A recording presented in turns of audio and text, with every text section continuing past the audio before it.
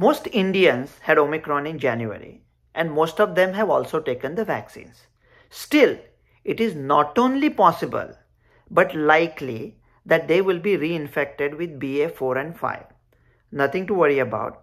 Most of the people will be fine. It will not drop the oxygen, send you to the hospital, or kill you. It will not cause a wave. My friendly advice would be, if you are low risk asymptomatic, don't do testing. If you do the test, the result will not come in time for you to take the medication, which is as it is not available in India. So is there something you can do? You know what I'm going to say. Vaccinate the kids. The kids are protected anyways. The chance is low. Vaccine can give them an additional layer of protection. Consider it. And take the third dose.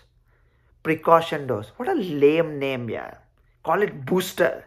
Anyway, nobody's taking booster too.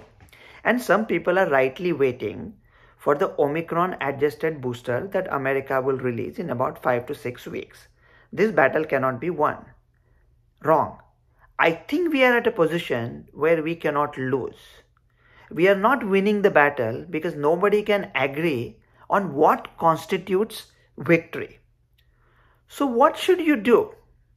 I'm just saying that there are going to be a lot of cases. Don't worry. So you're planning to ignore it anyway. You're not testing. Nobody's taking booster. Nobody's vaccinating the kids. The meds are not available.